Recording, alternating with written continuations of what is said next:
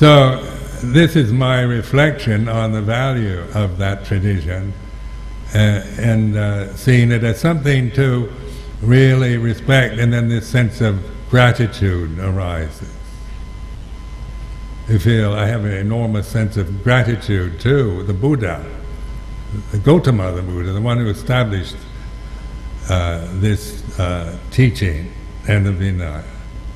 So when I think of the Buddha, I do feel in this gratitude, a sense of piti, as they say, or rapture, a really good feeling, that comes not through, it's not about being happy because I get something, it's just a sense of a lovely sense of gratitude and joy at having been one who has this opportunity to live this way at this time, because, say, living as a Buddhist alms mendicant in England was never part of my social and cultural expectation.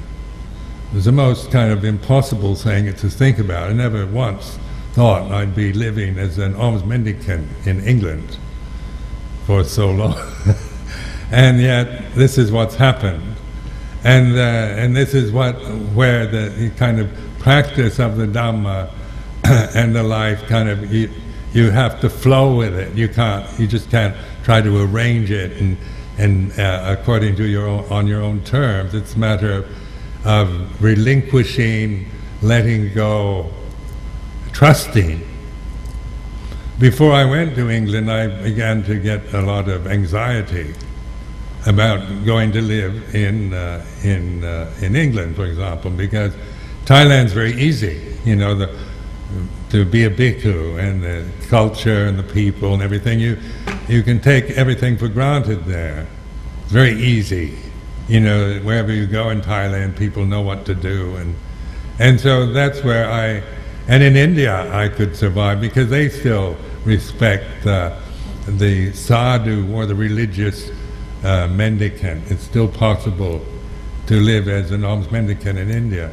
But in England, I didn't know, having ever lived there.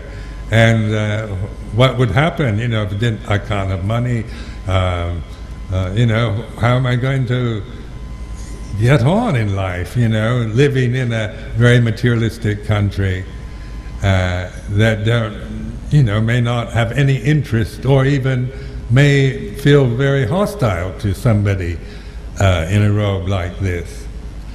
And so I went to Ajahn Chah before the time came to go to England, and I asked him, I said, I really wonder if I could actually survive for very long in England as an alms mendicant, keeping the Vinaya like we do here. I just have grave doubts about it. And so Lumpur Cha said something to me that really impressed me. He said, you mean there are no kind people in England?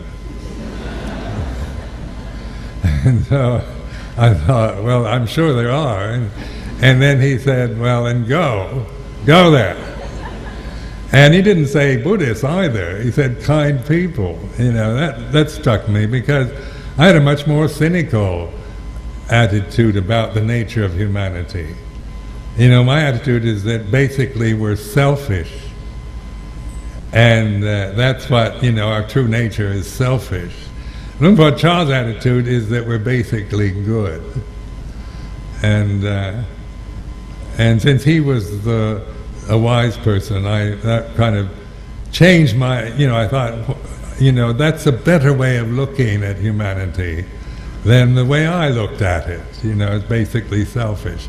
And so then going to live in England, I remember that people basically good, and that's what I've found in the reality of living as a bhikkhu, as a Buddhist monk in the UK and in Europe in general. Well, that is something to contemplate, and then this sense of gratitude arises, and a faith, confidence in practice of Dhamma, and in the wisdom that the Buddha, the original Buddha, Gautama the Buddha, in which he could, so well establish a conventional form that could last this long. That takes wisdom to be able to see how to establish something, a religious convention and a teaching that is incorruptible, like the Four Noble Truths. That's never been corrupted by anybody in 2,552 years. It's just the same noble truth that he gave his 5 friends in Saranath 2,500 years ago. And then the monastic order has survived through this period of time. Up to the present time now, it appears in countries like United States, Canada, in European countries. Not only Western Europe, but European Union now. Western Europe is no longer politically correct. European Union, and in countries all over the world. I've been invited to Russia several times and given meditation retreats in Moscow and St. Petersburg, and been invited so many places that I can't possibly meet all the invitations because I haven't learned how to appear in 2 places at the same moment. That I can't do. But within the limitations that I find myself, I try to meet the needs and the interest that is generated all over the world. And then with the media at this time, the mass media, there's no longer a dearth of information, and scriptural information or commentarial information on various forms of Buddhism. In the UK, almost every possible form of traditional Buddhism, of Mahayana, Theravada, Tibetan Buddhism, as well as all kinds of modern forms of Buddhism.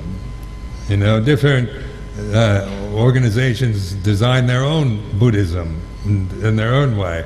So there's all kinds of modern adaptations to Buddhism in the UK, as well as traditional forms. So this was not existent 50 years ago. This was not possible, say 50 years ago, in either the UK or the United States. So it's very heartwarming to see the amount of interest here in Malaysia, because I didn't see anything of this when I lived here 45 years ago in Sabah. It wasn't. I didn't have any inkling that anything like this meeting would happen. Ajahn Chah Celebration Day in Kuala Lumpur. I would never have conceived that as being possible.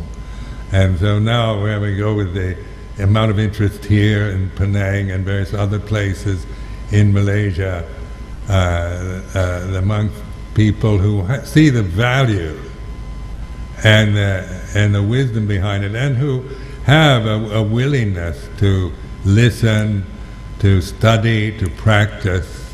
This I want to encourage and assure you this is a very good direction to take, both for personal ways of solving problems and difficulties within your own life, as well as generating good qualities in the society that we're living in.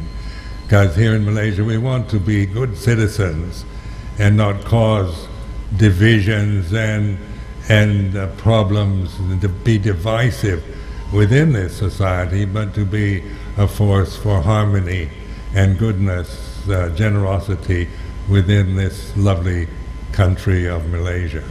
So I'll leave this with you as a reflection for your consideration, and express my gratitude to all of those who have so well organized this event, and feel very honored to be invited to participate. Thank you. Sadhu, sadhu, sadhu.